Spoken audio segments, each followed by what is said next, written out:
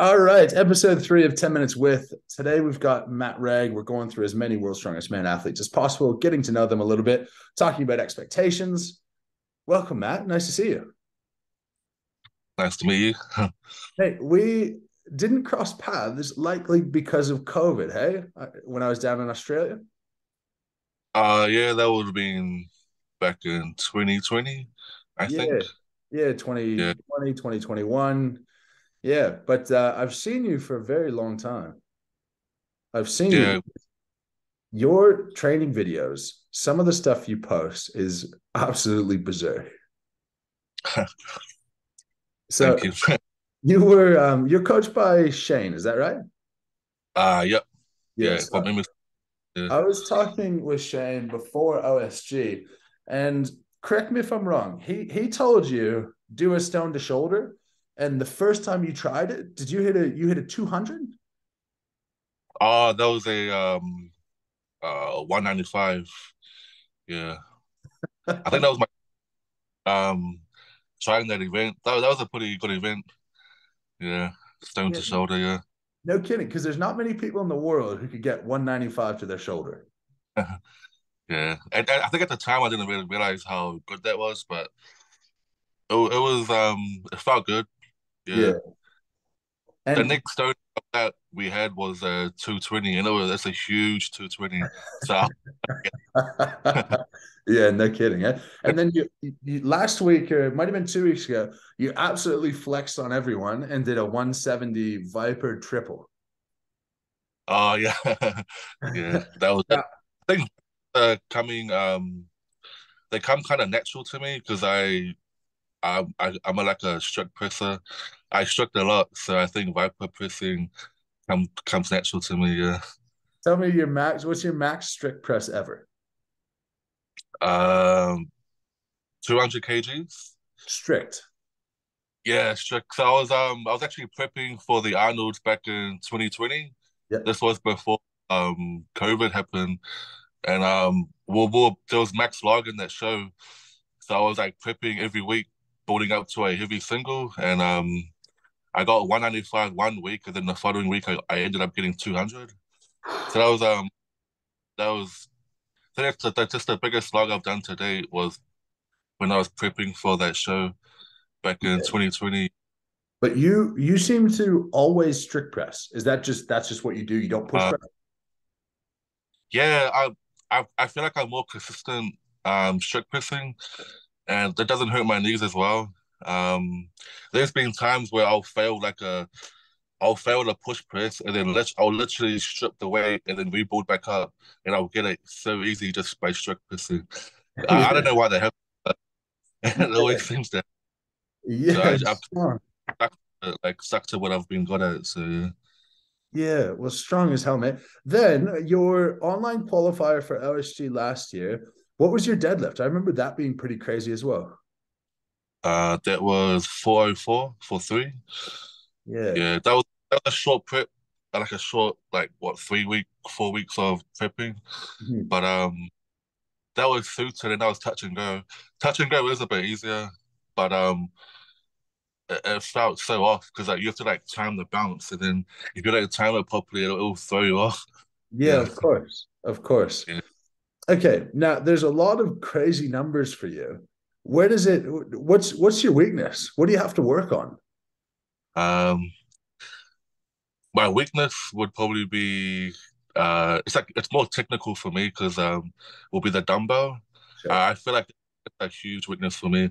So if there's a dumbbell in any comp, you know I'll kind of have to work hard to kind of get the most points I can out of that event. But yeah, that's one thing I really work on is my dumbbell. Yeah. Now you've got a in the heats, we've got no dumbbell, but we've got max dumbbell in the finals, which you're Yeah, probably happy about. I assume this year you're going, if I make it to the finals, this is a successful year. Yeah. yeah. That's what I'm aiming for is kind of just fucking dominating the fight or dominating the heats and then go straight into the finals. That's just kind of what I've got like set in my head. Okay. Uh, You on said no stone it's a, off. yeah. Oh well, in a perfect world, I don't want to do stone off, but if I have to, Yeah, Mate, join the club. I'm not sure any of us want to do it. yeah. Okay, cool. Well, then let's talk about those heat events. Then we've got we kick it off with the loading medley. Are you fast? Um, yeah, can be, I guess. Yeah, Sure. Okay, so good at that. Obviously, your yeah. deadlift's really good. Your log is really quite good. Your how is your front carries? Like, how do you think you'll go on the opponents? So we've been training hard, trying to push my cronums up, especially like front carrying. Huh. Like we're front squatting. We're even doing like Zercher split squats, like anything just to kind of help with my front carries. It's improved so like over the last month. So I'm hoping I do damage control on the cone as well. Yeah.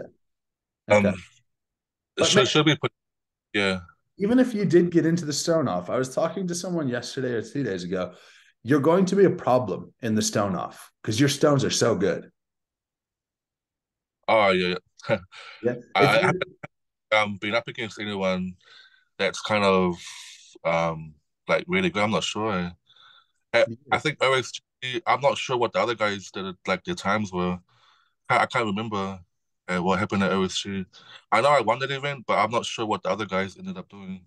yeah. So at OSG, you had stones from 136 to 193, and you got six in 43 seconds. One guy, Oscar, who just won Arnold's amateur, he was 3 seconds behind you. And then Oh yeah. you had a 10-second gap on Spencer Remick, who's shown at the top level that he is competent at stones. So you'd be one of those guys where if you look in a group, you're thinking, who do I not want to face in a stone off? That's probably you. Now, if we flip that on its head, who do you not want to have in your group? Who do you think that's a problem? I don't even know to be honest. Like I mean, I think there's probably like about six guys I know from the top of my head that would probably just easily make it through. Um, Honestly, I'm not really quite fast with the who I have in my groups. Like, I just got to perform and do the best I can. Yeah. What, which I will. Yeah, Yeah. of course. Of course. Okay, so heat events are all pretty good. The goal is to make it through the finals. In a perfect world, you don't have to do the stone off. But what do you expect to happen if it was run 1,000 times over? How does Matt Ragg place at World Strongest? Huh. If I make it to the finals, or No, do you think 1,000 times over? Do you make it to the finals? And what would you place if you did make it to the finals? in my head, in my head, I want to say top five, but Oh, I like it though. I like it. Confidence. I I would have I mean, said, like, oh, I've always had high expectations of myself. Like, so, like, even going to OSG, like, I wanted to win it. Like, that was the only thing in my mind. Like, and I was like, I know I came third, but I was like disappointed still. yeah, But yeah. I had to like take it in, but it is what it is. Yeah. Um, Well, let's talk about that a bit because you were third and you were a few points behind second, who was a few points behind first. Now, Viking Press is surprising because that's where you lost most of the points. That's where you lost a good chunk anyway. For yeah, someone with yeah. strong shoulders, what happened there? It's funny because like I messaged my coach straight after the Viking day, and I was like gutted because I knew I could have done a lot better, but I think I just wasn't ready. Like my body wasn't ready. I was like dehydrated. Like I wasn't taking in any water. Wasn't eating properly. There was like a lot of things. I mean, it's all excuses though, but like it is what it is. Like I know I could have done a lot better in the Viking press. So after that event, I literally just like gulped like water after water, Powerades, and I felt so much better. Like it was crazy, eh? I felt like a new person, like after drinking so much water and shit, eh? Yeah. Yeah, It was crazy. I was like, I didn't realize how dehydrated I was, eh? yeah, After that first event. But yeah, yeah, I was kind of I was gutted, but like I think I got 11 reps, eh? And then yeah. yeah. Um Mate, because all I'm That, saying, on paper, there's very little reason to believe you shouldn't be confident to do very well. yeah, cause I actually walked into the event wanting to win it, so I was like, real, like, I was really annoyed, like, what happened, and then, But even yeah, to worlds, like even to worlds, same thing. You look at some of the stuff you've done on paper, and you're absolute animals. So it'd be really really cool to see what you're able to do. Now, if you had to finish the sentence, I will surprise people with. What are you going to surprise people with? How do you finish the sentence? so going into Worlds, Yeah, um, surprise people by making it into the finals, I guess. Yeah, I think that's like the only thing in my mind there. It's just yeah, making it finals and then doing the best as I can in the finals. Yeah, I kind of don't want to like say if I don't make it because I really want to make it and my expectations are to make it. So if I don't make it, it'll kind of I don't know. I need to try to like not get too upset about it. Like if I don't make it, yeah, yeah, I guess yeah. yeah, Of course. Yeah, try and have fun in the meantime. Of course. Um, yeah. what do you think your key to success to doing well at World's Strongest Man is? Um, I don't know. Can Maybe, I tell you what Shane would say? sorry. Can I tell you what Shane would say? I think I probably know what would he say? Shane, I think I think if you are confident in yourself and you keep the same confidence you have now throughout the competition, you're going to be really good. You're going to be hard to beat in a lot of things. yeah, staying confident, yeah, Yeah. yeah. Okay, so this year you haven't talked about expecting to win World's Strongest Man, but I assume that at some stage that is a goal of yours. Is that right? Uh, yeah. I mean, I guess that's kind of everyone's end game is to win worlds. Um, yeah, So if you were to say like what year would you guess that you're going to win World's Strongest Man? 2025. I'd Cool. say would probably the best chances, like considering where I am right now. I'd say, Yeah. Yeah, you've had a big run up to right now though, eh? Because your first log on Strongman Archives is back all the way in 2016. yeah. Oh, that was the Arnold amateur, I think. Yeah, yeah, yeah, over in Australia. Oh, Which oh, where the did one you in Ohio. was that in Ohio? Yeah, it was. Um, it, it was the amateur comp. Oh, mate, you came third. Yeah, behind only Evgeny Markov and Hadj. I don't know who Hadj is, but Evgeny Markov. Wow, that's Mm. really cool. Mate, that's The awesome. level, um, the level now is like a lot more bigger than what it was back then.